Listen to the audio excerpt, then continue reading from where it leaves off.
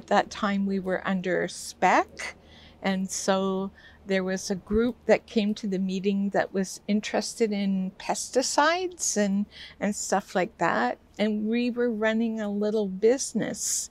And so they were like, why are you spending money on stamps? And like, well, we have to pay our bills and we have to mail them back. And we were bringing in money though, because we sold the recycling, and the pesticide people didn't have any money. And they were long meetings and often a bit contentious because they wanted to know where all the money was going.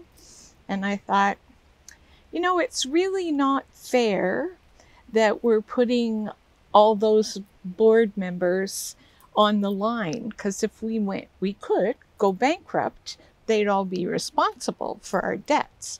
So I thought, we're going to register our own society.